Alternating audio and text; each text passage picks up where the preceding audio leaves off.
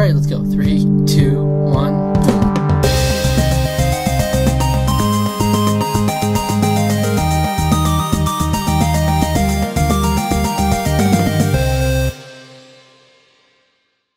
Hey guys, how's it going? So, I mean, I've put it off long enough.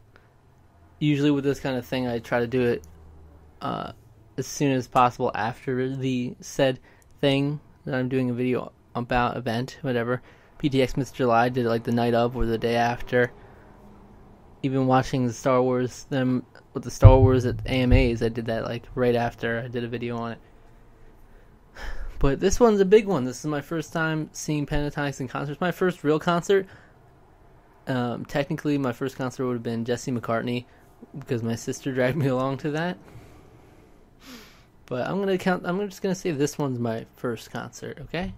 Because this is a concert to be proud of as your first concert. But it was great. So I went to the Philadelphia concert, and it wasn't a bad distance at all. It was only like a little over an hour away, hour 10 minutes. And I mean, I commute to school, which is 48 minutes about every day, like 48 minutes up, 48 minutes back. So it's not really that out of the range that I'm used to. But I will say that I hate driving in Philadelphia. I absolutely hate it. Just know you have to make your turns the right times, and I hate parkways with the 6 lanes and everything, because people are freaking crazy, just flying all around, and it's just really uncomfortable driving there. I just don't like it at all. I mean, I did it. I would do it again if I have to, but it's just always with the city driving, and when you're getting closer to a city, it's just really annoying, uncomfortable for me. I don't know. A minor inconvenience to see Pentatonix live. First off, I went by myself. Now, you might remember that in one of my AHA Live reactions I did with Ben, he said he might go with me, but that just didn't end up going through. But I don't know, hopefully next time I'll have him or someone with me, because I think that would enhance the experience a lot, honestly. So I don't know, you just can't get as into it if you're by yourself. Let's be real. You're surrounded by people you know, it always makes any situation more comfortable. But it's Pentatonix, so I did what I had to do. Unfortunately, like a couple of the people I knew that were going there, I didn't get to meet them. Next time I'm definitely going to make a point to do so, because that's always a regret, is not doing what you set out to do initially anyway. I will note that I did, well, first of all, I'll note that a couple of people when I first got onto, I had general admission tickets, by the way, which meant I stood out on the floor. Standing for 3 hours was kind of a pain also, but especially with my jacket, because it was like a little too warm for a jacket, but I didn't want to hold my jacket. It's one of those stupid inconveniences that I'm complaining about, but that's one thing. I would say that's probably the best option. You're just sacrificing comfort to get closer, because GA, general admission tickets, are generally cheaper than some of the people that are sitting like further away. Like, and the one I went to, I know they can be really crowded. Some of them I've seen are just packed, but the one I went to, there was still a lot of space. So even if I had come like 2.5 hours into the show, I would still have a fairly better spot than most people, honestly. I'd like to get even closer, because you get some great shots when you're right up close in person. I got some decent pics, but I could have gotten better ones. And I always go into these sorts of things saying I'm going to record a lot of videos. It'll be a great video opportunity. But I only recorded one, really, and it was their performance of AHA Live. I just recorded that in its entirety. But I was like, I wasn't committed. I had my phone. I wasn't committed to a super stable shot the whole time, because I wanted to enjoy it as well. So it's not a really great video per se, but I might throw it at the end here if it's too long. Maybe I'll post it separately if you want me to, but I'm sure you've seen a lot of AHA Live. But I really wanted to be in the Misbehavin', one of the awkward snaps. I really wanted to be in that, but I feel like if I was near Kirsten's side and more towards the front, I might have had a chance, because I had Kirsty's shirt on. I had her phone case on. I think it was like I had to be one of very few people wearing that. I just saw all Pentatonix related stuff, obviously, but not many Kirsten related stuff. So I was hoping that I would be able to win her over with that. That's not the why I wore it, but I thought about it after I was there. I was like, okay, I might have a shot here if I was near her, but I happened to be on the opposite side, and I would have been too far back probably anyway. But okay, I'm jumping all around here. So my whole point when I was getting into this, general admission, when I first got into there were two people sitting on the floor that said they recognized me, which was cool and random. They recognized me. One of them said they were subscribed. So if you were one of those people, post in the comment below and let your name be known. Here's the thing. I suspected that might happen, that I'd be recognized despite being one of the smaller channels. One of the smaller channels out there. Like, I'm not YouTube celebrity by any means, but I suspected I might be recognized because obviously it's a Pentatonix area. That's like the only crowd I would be recognized in, and the fact that I look so distinct, not that it's necessarily a good thing that I have a distinct look, but you know, a lot of people, they have, you know, brown hair, you know, regular looking people. I don't know what I'm saying.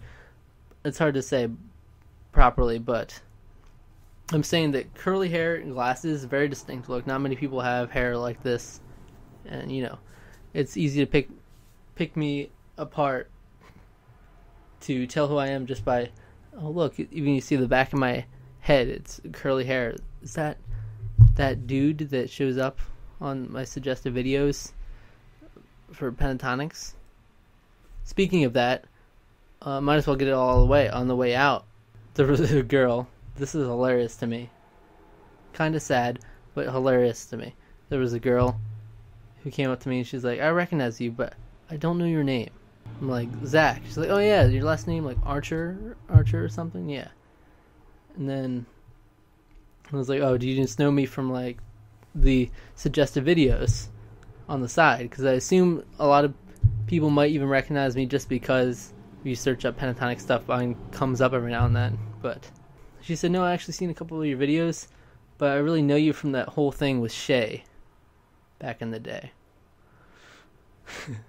I don't know how many of you were around back then, but maybe I can only assume she was referring to when I did the parody of Shay, and you might have possibly seen that or seen his response video to it, or maybe the Twitter aftermath after it. But that's my claim to fame, I guess, is that parody from like 9 months ago now. Kind of sad, but very funny at the same time that's someone recognized me and knew me because of the whole thing with Shay. I didn't go into details or anything, ask any further, so I don't know if that's what she meant exactly, but I can only assume. It's so interesting. I don't remember if there was anyone else that recognized me, but I did see Hassan, you know, Pentatonix, face of Pentatonix. I saw him on his way out. I really wish we had gotten a picture or something, but he seemed in a rush anyway.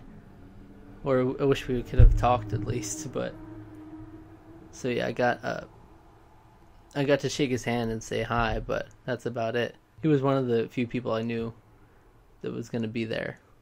And he ended up getting the set list too on Twitter. You know, they posted the set list and tag someone in it and write their name and give it to him. Yeah, he got that. So, congrats for that. Okay, getting into the actual concert, the first opening person or act or whatever, Abby. Is it Abby or Ari? I forget, honestly. I'm gonna be completely honest. I wasn't super impressed by her. Like, some of her stuff, her performances were decent, but I honestly didn't know who she was and wasn't really sure her name until kind of seeing her name pop up afterwards. Because just the audio when she was, I'm glad the audio sounded a lot better when it came to Pentatonix and us, the duo. But it just seemed like I couldn't understand a lot of what she was saying in the beginning, at least. Like the names of the songs and everything. I was like, what? Can't really understand. But at that point I was getting worried. It was like, oh, is Pentatonix going to be all like unrecognizable, poor audio or something? But no, it was actually really good. So they were decent, not amazing. to me. But then Us the Duo came on, and Us the Duo I only knew, believe it or not, I only knew from them being on tour with them and the couple clips I had seen of them performing If I Ever Fall in Love. And I was like, who are these people? What are they doing with my Pentatonix, interfering with my Pentatonix?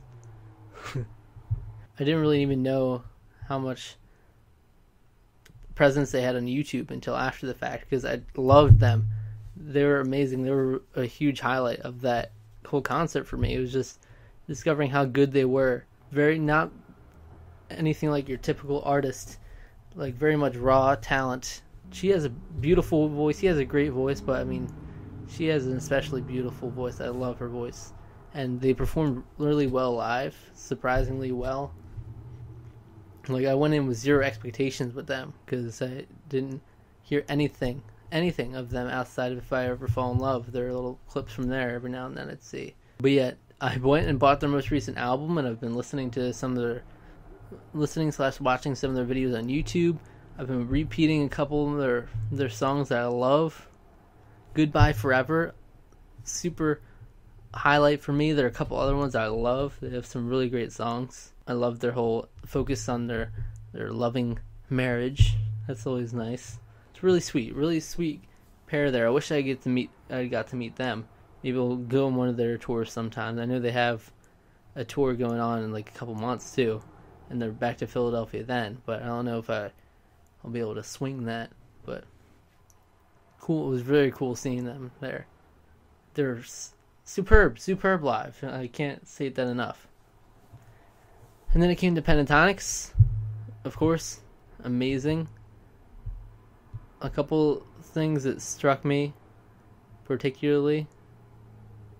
By the way, I'll post a picture of the set list here, just so you all know all the songs that are in it, because there's slight changes in each one, but I hadn't been keeping up with, like, I'll see snaps every now and then, and I'll see some people posting clips on Twitter every now and then, but I haven't been keeping up with, like, what the song general set list was lately. So it was interesting to me that they did Jolene instead of If I Ever Fall in Love, which I didn't mind. But it's just kind of, I wasn't keeping up with it, I guess. I don't know how long they've been doing that for, probably since Jolene came out. But it's interesting. Did I even say something that struck me? Okay, I guess that was the thing that struck me, but I really wanted to say that I just loved how they all actually seemed taken back by the presence. I mean, they said it was like the greatest crowd ever that they've ever had. Philadelphia is amazing. I don't know if they say that at every concert though. That would be kind of annoying, but they seem genuinely taken back by it. Particularly my love for Kevin and Avi as well has grown so much just from seeing them live. Avi just has such a genuine smile. I love that infectious smile he has. He does that heart thing. Oh. And he's just glowing, just cheesing it up. Just like, wow. You know, like Avi does. You've seen some of the clips, I'm sure. And Kirsty's just glowing with beauty nonstop. Like her in PTX Miss in July, thought the same thing. Just wow, she's like larger than life, beautiful. She just radiates beauty and wow. But so there's that. And then, but particularly Kevin, I love that man so much. His stage presence is just unlike anything I've seen. He is so into it. Like, they all seem very into it and appreciative, but him even more so. He's like, he has a very infectious smile like Avi, and he's laughing and just blown away by everything coming in, and he just gets so into the performance. Probably my favorite to watch perform. Even like battling Kirsty's beauty radiating off of her. There's Kevin's joy and amazing presence coming off of him as well. It was just really great to see. I was kind of glad, even though Kirsten is my favorite, I was kind of glad that I ended up on Kevin's side there, because he was just great to watch, all up close and personal and everything. But I was also grateful that they did switch up the arrangement. I didn't even think about the fact but they could switch up the arrangement pretty frequently, enough to where you did get a fair cycle of them on our side, regardless of the classic Pentatonix position. Man, I don't know what else to say. It was a great experience. I feel like I would have been more into it, even more so if I had someone with me to like enjoy it with. That's the loner life. So, but I'm very glad I did it. My next goal, I have goals now. The fact that I didn't get VIP leaves me with goals.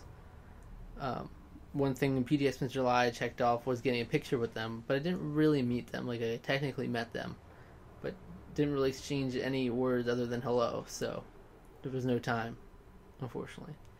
So I'd love to get a VIP meet and greet and everything.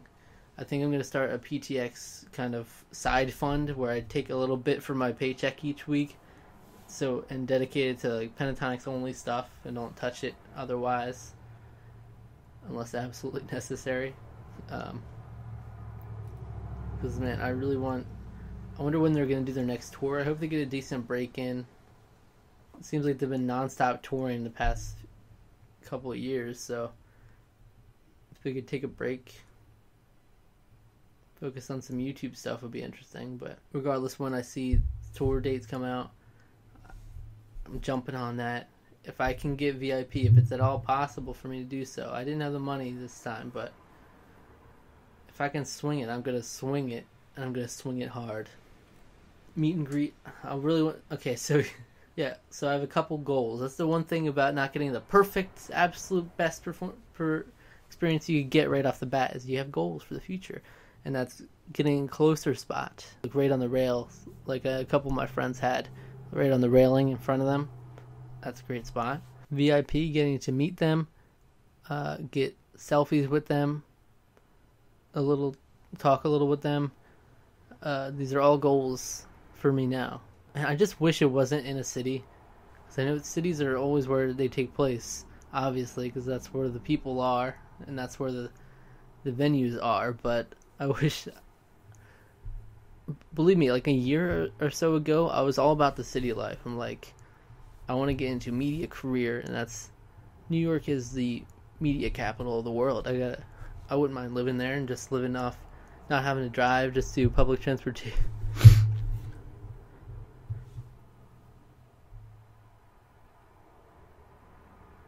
No way that just faded. I was so sure that sneeze was coming. I was prepared for it.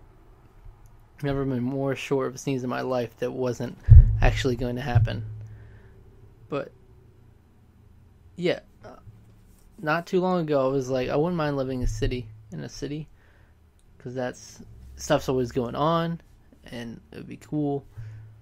And in that respect, yeah, there's stuff always going on. But I don't know. I'm not a fan of public transportation, and I'm not a fan of driving in the cities. So people are maniacs. So I'm not as keen on the idea of living in the city as I was before. Maybe that'll change. But I really wish to just come out to a little town and perform in no venue whatsoever. That would be great, but obviously not realistic. I'll have to go it'll probably be Philadelphia again, or New York. So, but also make the driving or public transportation experience better would be having a friend there with me. So that's a goal also next time.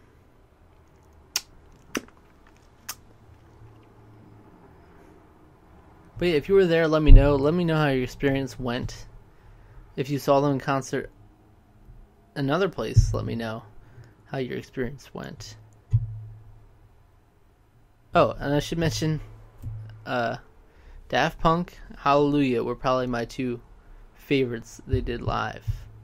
They were probably the two ones that stood out the most to me. Hallelujah is just always beautiful. It sounded great live. I was glad. I was preparing to be disappointed in comparison to how perfectly. Obviously, you can't top the perfection they achieved in that video, but I'm glad they came so close. Hearing it live is something else. Light in the Hallway was cool. how you had to be quiet, but you can never get. There's always an obnoxious dude in the crowd. There was an obnoxious dude who kept saying, well, not always, but he would say random stuff like "Kirsten, I love you." Was the thing he decided to say right as light in the hallway was about to start. So that was keep it classy. Very nice. But yeah, all around great stuff. It can only get better from here. I'm looking forward to seeing what the future holds for them. Hopefully many more tours to come, many more opportunities. But we'll see. Yeah, so comment below anything related to the tour whatsoever. I'd love to talk about it and hear about it. So thank you for watching. I love you guys. I love Pentatonix. Man, do I love Pentatonix.